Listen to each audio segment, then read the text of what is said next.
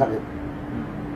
At para sa akin, sa kasaysayan ng Senado ng Pilipinas, na may nahalal na mga babaeng senadora. Pero sa lahat ng mga babaeng senadora, wala nang natalo. Pinakamagaling na. Si Senadora, ating imaong Senadora, she is a big loss, not only to the people of Senate, but our government. Masyadong magaling at hindi mo doon sa kanya lahat yung mga corrupt. Lalo talaga walang takot. Ano po yung pinaka-mamimiss niyo kay Senator Miriam? I believe talagang estudyante pa ako noon, panahon ng kayo ay may mga attempt to oust sa Malacanang. Siya yung #1 defender ninyo. Oo. Kaya nga, talagang hindi lang dahil sa dinipes niya ako, talagang ibang kanyang iwan talaga yung pag-iisip. Pag tama, kahit na kaibigan niya. Pero pag hindi tama, pagtatanong ka niya. Miriam Defensor Santiago is the leader who wants to innovate this nation. She is the leader who believes in the potential of every Filipino to rise above mediocrity. She is a woman of destiny. She will be remembered in Philippine history as a genuine hero of her people. Ma'am Miriam, what can I ask of you? I am facing a woman who would become the President of the Republic of the Philippines. It is even an insult to the intellect of everybody to be asking a learned and experienced human being in this planet. We have only one leader who dedicated her life just to serve us. A leader who will conquer everything for the sake of this nation, even death itself. A leader who inspires every Filipino to dream more and to be more. A leader who shares destiny. A leader who unites everyone. A leader who's incorruptible.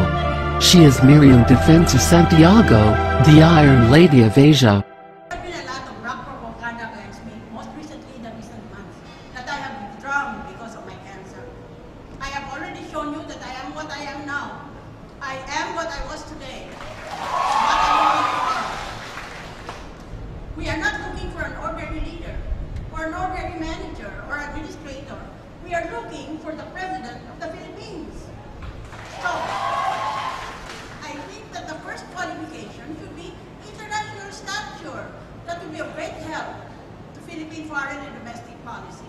But more importantly, I repeat, there are 3 qualifications to become president. Academic excellence. Ako, may doctorate ako in juridical science from America.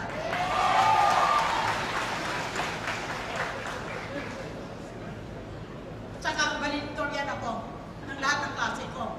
Hindi naman pwede, meron ako sa likod, yun ang magiging presidente ng Pilipinas. Pangalawa, professional excellence.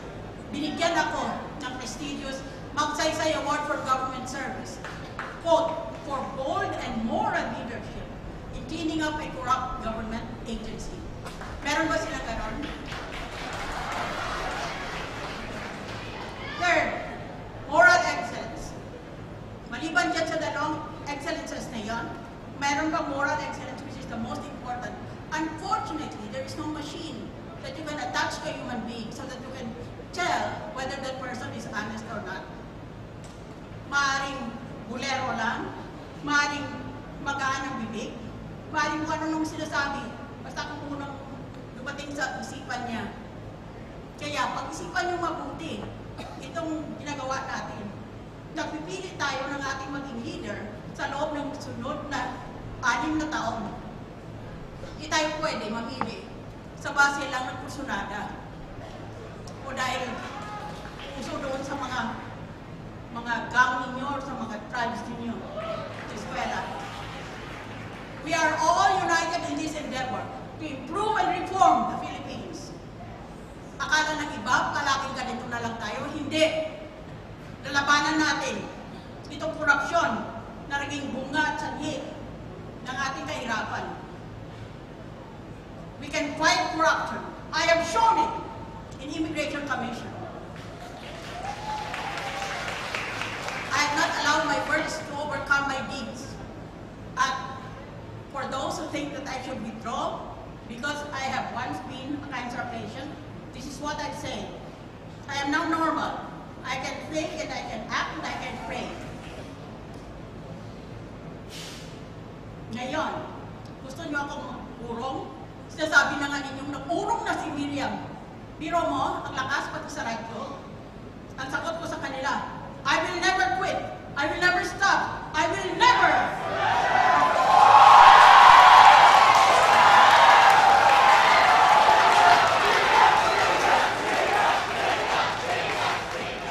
We all want to change the world for the better.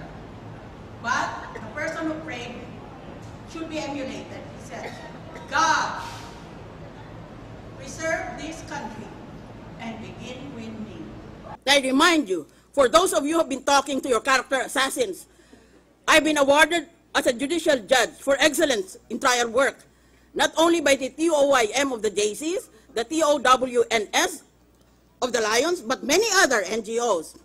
She is Miriam Defensor Santiago, a multi-awarded former trial court judge, a legal luminary, and a judge of the International Criminal Court. But Santiago finally finds her match. Private Prosecutor Vitaliano Aguirre grabs the spotlight on day 26 of the impeachment trial of Chief Justice Renato Corona. It begins with another lecture of Professor Santiago to the prosecutors, this time for dropping 5 out of 8 articles of impeachment. But even for Filipinos used to the feisty senator, her words on Wednesday are shocking. You are engaging, gentlemen, in a public discourse on the merits of your case. You're not supposed to say that at all. Ang yayabang ng mga nagsasalita na ganyan, ang gago naman. Santiago gets away with the comment, with the prosecution only asking that it be stricken off the record.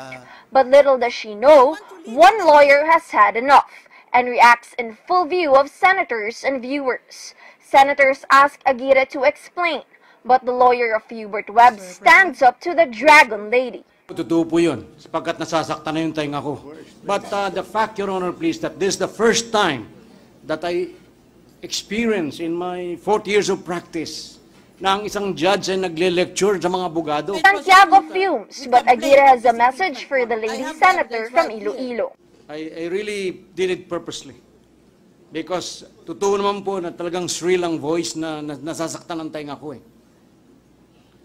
Ang kuwang ko lamang po ay dapat po lamang na kahit ang mga senador, mga judges at kami mga hamak lamang prosecutor dito, ang pinaka-importante po sa isang tao ay respeto. Ang nagdedemand, kung nagdedemand ka ng respeto, dapat respetuhin mo doon itong mga abogadong ito. Kung ayaw mo pakinggan, umalis ka sa korte. Aalis na nga po sana ako eh, kaya lang... Granted! If that is in the form of a motion, go ahead! Nangahamon ka! Senators and prosecutors rush to diffuse the tension, and Aguirre is quickly escorted to the prosecution room. Senate President Juan Ponce Enrile keeps his cool, but agrees that Aguirre overstepped his bounds. I cannot tolerate any disrespect of this court. The Senate cites Aguirre in contempt, the first time the impeachment court uses its contempt powers. Senators will determine the penalty in a caucus on Tuesday. It is very offensive and it is contemptuous and it is really a blatant example of what should never be done in a courtroom. Parang nakaka-insulto. Arrogante ba sir? Nakaka-insulto. And the way he answered, quite arrogant. Prosecutors are sorry, but they say they understand Aguirre's sentiments. Yung sinabi niya, yung mga nasabi niya, hindi namin yun anticipate na pagpapalabas ng kanyang damdamin. Kaya nga sabi ko, we are sorry for what happened. Pero hindi ko rin siya masisisi sa kanyang ginawa. Santiago says she also understands what Aguirre did, but her theory is different. Magalit kayo sa kanya, ma'am, personally? No, I'm too old to take these things personally. I think he just has a mental disorder because, you know, a lawyer will never aggravate the judge. Aguirre refuses to face the media, but for critics and supporters alike, what he said and did were more than enough. She's Miriam Defensor Santiago. The senator says people already know her personality, but for Aguirre, even being Miriam Defensor Santiago is no excuse for disrespect.